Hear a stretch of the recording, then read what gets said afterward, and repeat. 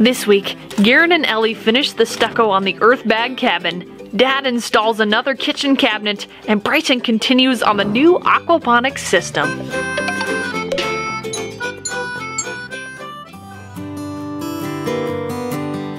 Living up here in the mountains has really been a lot of fun.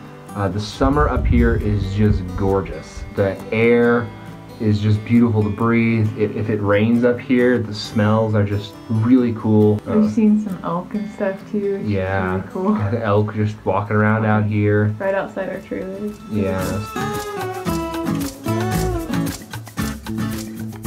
Whew, we're so close. We just have this section right there, and then we're done with the stucco. Diesel taking his usual position. What can I say? We got fat and happy dogs. Petra's a little more curious.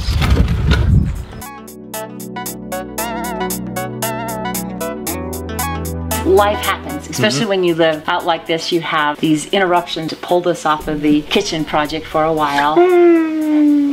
I'm so excited that you're working on these again, Gare. I'm excited to get back to this too. Got some doors and things and drawers. Big cabinet back here to be able to finish up. Poop Barn has taken a battering, but luckily the section we're working under is still completely intact, and if you can see, the paint booth behind me is also intact. Got probably about a month before the monsoon comes up, so we're gonna try to squeak by and utilize that space. That's all coming down when the kitchen project is done, unless the weather beats us to it. Hey, what's going on? I got these cleaned up. I'm gonna brush them down, clean out that area so we can get the paint booth going. All right, Shay, are you ready for this, a painting experience? Yes. So this is what she's gonna be painting. Like that, perfect. And then go down. Perfect.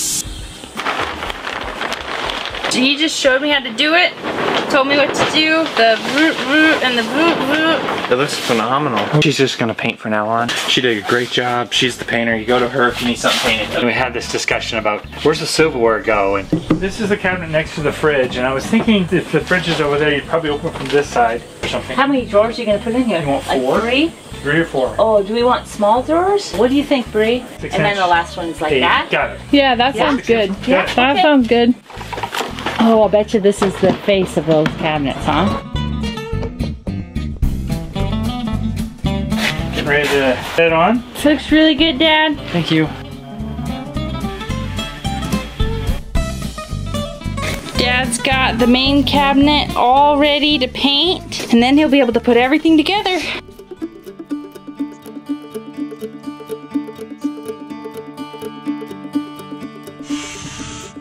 I decided to use this fiberglass repair kit on binding these 2 pipes together, but I realized that the resin might be a problem with the fish. People build wooden fish tanks and they cover the whole fish tank with it, and they're like, I've never had a problem. I think we'll be okay.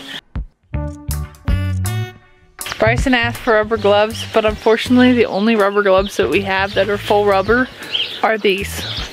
Bryson, I brought you some red rubber gloves. Red? Yes, bright, fiery, hot rod red.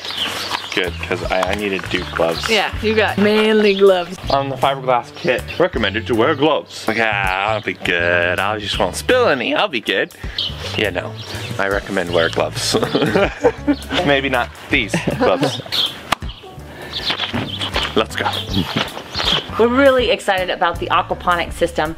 It's been something that we've been wanting to do for A really long time. When we had our rainwater barrels, and I really like those because we put the floats on and it would regulate how much water was in the self-water. The problem is with all those rainwater containers gone now, I don't really want to do self-water because I don't want to water my self-water. So, right? So it was time to move on to the aquaponics. Starting to look kind of nice, isn't it? Yeah. We came up with a strategy for saving water in the desert, and one was the self-water containers. And the second was all of the mulch basins and trying to slow down water when it came to try to keep as much on the land. Just a few minutes, it will harden. That's so weird. I got a chance to walk up on a hill that was right next to us and look out, and our property is significantly greener than most. I really do think the basins really worked well. Okay. Sweet, cool beans. You're finally getting a chance to do, which is the aquaponic. And it's about 90% savings on water. Slowly getting it piece by piece. Oh wow, okay. It looks awesome. Hope it'll work. We're gonna be making some lotion. Karen Vandevander, she sent us all the supplies we need to make it. All we have to do is just dump in whatever she sent, which is my kind of recipe. No having to measure anything out. I don't know what to put in first. There's so many fun things to put in. All this is really slick. Sorry, I'm trying to think of some good lotion puns, but it's all slipping my mind. Ooh, it smells real good. I think some aloe vera next. We actually just pruned all of our aloe vera, our little bed of aloe vera. No, it's just a weed. Okay, that was scary. I was like plucking things and throwing them, and I was like, Just see if the pig will eat them. Yeah, he's happy. dry ones just come right out like that. It's in the winter. Yeah. We're just gonna leave it here to make the ground more fertile. This stuff just comes right out. You don't even have to cut it. I want to make this basin look a little nicer too. Oh, you made a happy pig, Shea. You like aloe? You like that? I'll lay it there and see if he eats it. These are little mesquite trees, and they're known for their roots. So this is the size of the mesquite tree, and the root is actually longer. These roots can dive down to about 100 feet, which is why they work so well in the desert. Finishing up the aloe basin, we kind of give it a little trim. We do that, I think, every year. And adding these little things to keep the pigs out. To keep the pig. There's not two, but the pig out. Yeah, I'm almost done. Looks good. It does. It does.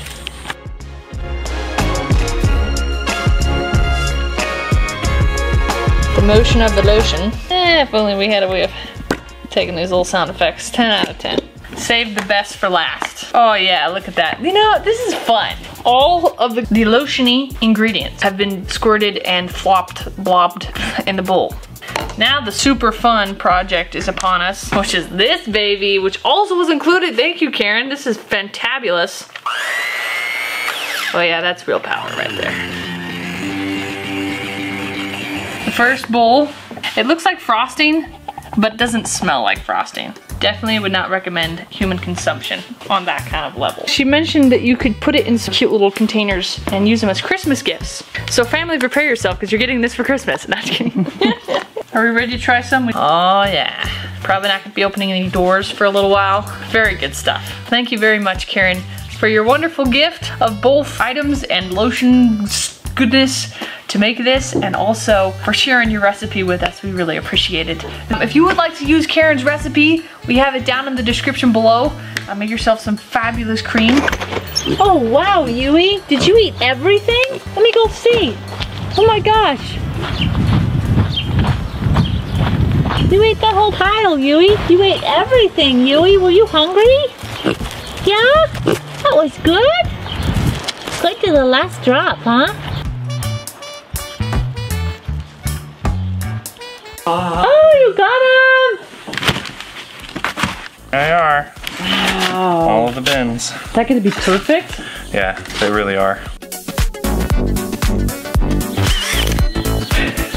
There we go. That's all. We're not only going to be growing vegetables, but we're going to be raising meat as well with the fish. When we first moved out to the property, we wanted to be milking goats, we wanted to be having eggs, and we wanted to raise our own animals to process. So I love the idea of fish because processing animals isn't really that much fun. Fish are a little easier than most. You know, they kind of just go, how are you going to get attached to it? We will get fish designed for meat eating purposes, Okay. and we will know they will be for meat eating purposes. But you can raise a lot of fish in a very small area. Most people in the world eat meat. We have some vegetarians obviously out there as well, but to actually have to process your own, that's a tough one. That takes a certain special kind of grit that I don't think we possess that grit. So let's hope that we can process the fish. I think we're going to be able to do I it. think we'll be able to do it too. Ta-da! Now that's a hole. Just goes in there like that. These unit seals are pretty amazing. And then this pipe presses into that one, but that takes muscle power I don't possess at the moment. For position number My 2. minion cup, there it was, innocently sitting on the counter. And now he's gonna... Put some soap on there with some water. Not easy to do. Taking it off the pedestal. A little bit different angle on this thing, huh? Really I am mourning that cup. That's what's happening. She's very upset about me taking her cup. I just don't understand. You put them in. Whoa, did it go in? Yes. Woo. A lot of work, isn't it? Yeah, it's been a lot of work holding this camera, Yeah. I'll say. We are gonna slap some paint on these little suckers, keep them from deteriorating. I know we had some folks over on our Twitter say, oh, careful with the plastic, it'll deteriorate. We absolutely agree with you. That is why we paint all of our plastic that's gonna be sitting out in the sun. With these guys, we've got some green paint, so it'll kind of blend in a little bit. Holding it because I need someone to push on the other side of that barrel so that there's less pressure on the pipe. That's it. Thanks. All done with the piping in. Did you do the other side? Yeah, actually the other side's pretty Oh, cool. let's go look. Right now we can look at what it is. So I have yet to fiberglass everything in. Okay. But this will be where the pipe sets. The water should flow over this edge and down into this one here. Oh. Now I'll fiberglass this end of it to seal it. I won't even tell you what's been happening at Mark's when I walk over there. That fish gets so excited, he knows he's gonna die. Oh no! No, don't tell us that! Don't tell us that! So let's just not worry about that. Yeah. Ignore that statement. We'll be fine. We end up with 50 fish, can't get rid of a single one. Maybe we'll go in the fish selling business. Yes, maybe.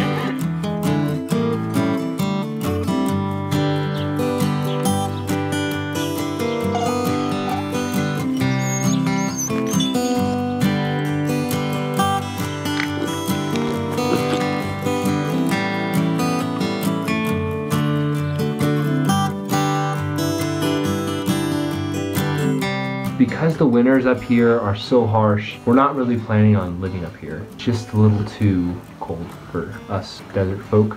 We're planning on this place being more of a vacation home that we come up to and spend a little time at in the summers, as well as Fall, maybe. yeah, maybe fall. It'll be more of a cooler getaway from the hot desert. That's kind of what we're planning. We finished up the stucco for the most part, but I may have made a little bit too big of a batch. We have one spot up here that's got a pretty big gap on it. We were gonna fill it. I wedged a board up in there, and I think we're just gonna fill it with stucco, and then we'll pull the board out, and it should be a nice little cement block up there.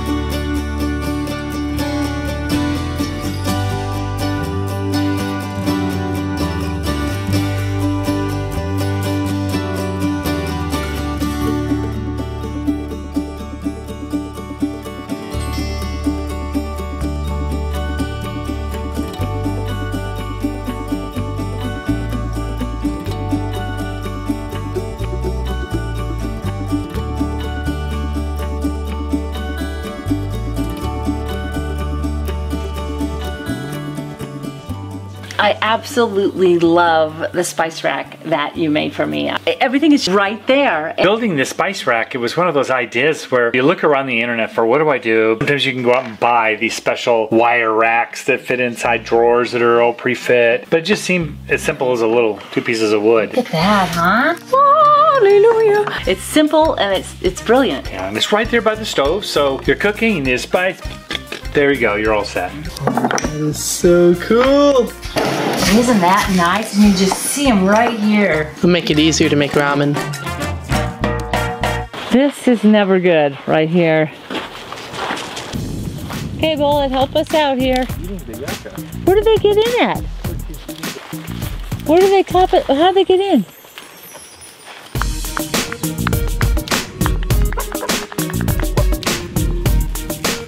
They're going through right there. Good job. You guys did good. Yes, you did. Come on, Chip.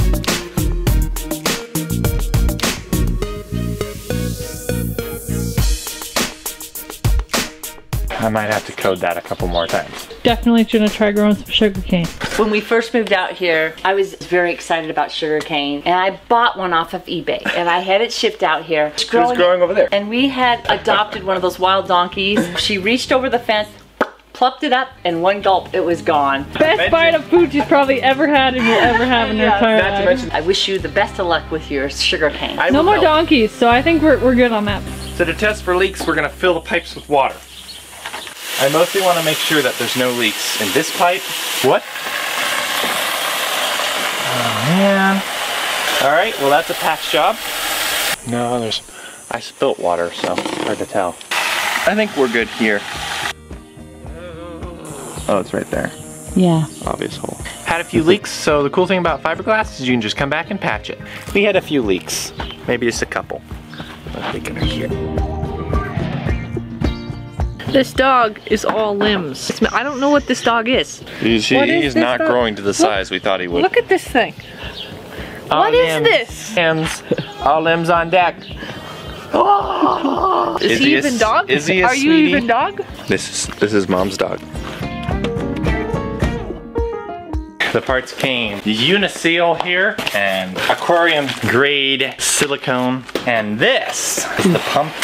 Oh, it looks so beautiful. It's a different pump system than we were originally going to do. Yeah, we were originally going to get a water pump, like everyone else. You buy a water pump to pump the water around. Then you have to also get an air pump because oxygen needs to be in the system. All right, so let's go install it.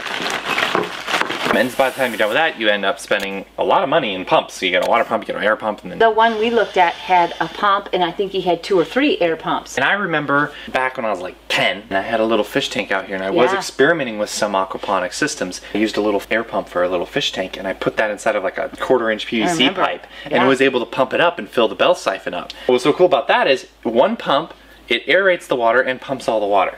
But when the air comes up, it kind of carries the water. Carries the water with it. You'll hear I like that. You're hearing Waterfall and exactly. Love it. I like this plan. I'm very excited about it. All laughing is there's going to be an air line right here. It's going to enter in somewhere right here and go up that way. So let's go ahead and get a hole for it. Perfect. Almost a foot from the bottom. I have a zip tie. And we'll zip tie it all the way up. Water could potentially go down the pump. So to prevent that, we're gonna go up real high, all the way up to here, and then the water will have to travel up through this entire tube to get around the edge. If that ever does happen, it will act like a siphon.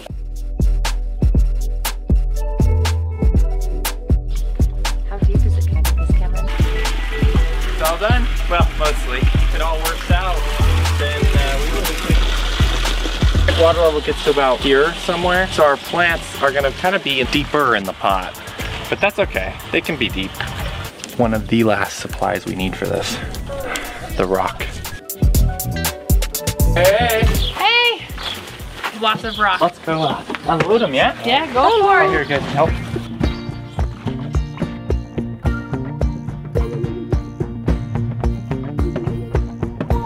These are the bottoms of the drawers.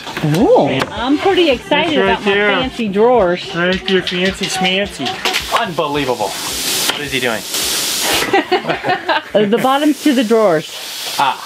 Unbelievable. It's funny though, weren't you kind of happy to get a little break from it though? Yeah, I think I was kind of happy, but I had been driven to get everything done. Now I'm pretty excited. That little break just gets you really fired up. Now I'm hoping we can power through it and not get any more unexpected things come up.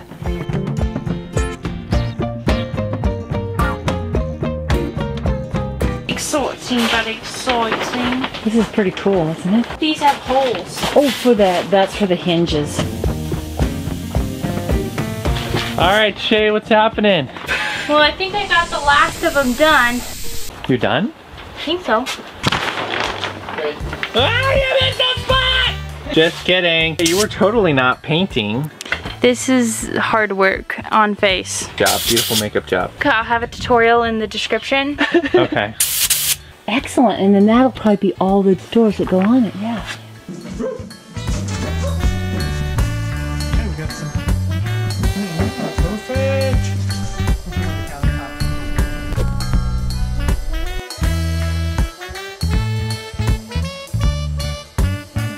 We finished the stucco! Woo!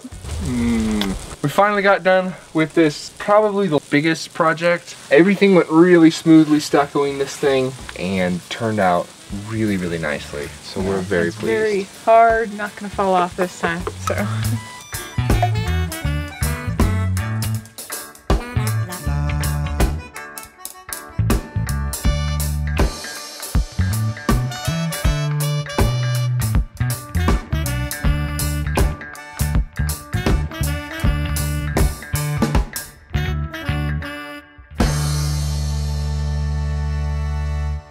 Well, that wraps up this week. The merch design of the week I'm pretty excited about. It's our very first front and back design that we've done. Hammer time. If you'd like to pick this up, we have it in all kinds of t-shirts. I've also added a few extra merchandise, different types of shirts and sweatshirts and stuff as well for this particular design, because there's 2 designs instead of 1. There's a 15% off sale now through Tuesday. If you'd like to pick up a discounted t-shirt, be sure to check it out. The link will be down in the description. As always, if you'd like to pick up this design or any of the designs that we've done in the past, you can check it out right there. Thanks for being a part of our family. We'll see you next Friday.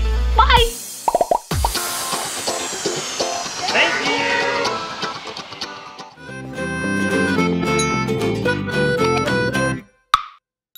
So I got a lot growing in my backyard. What are you talking about? I just rip it out of the ground because it's so green. It's a jungle back there, though. You know.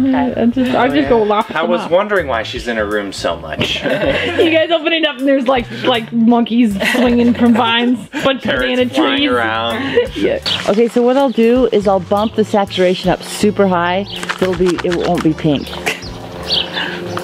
I love it. Perfect.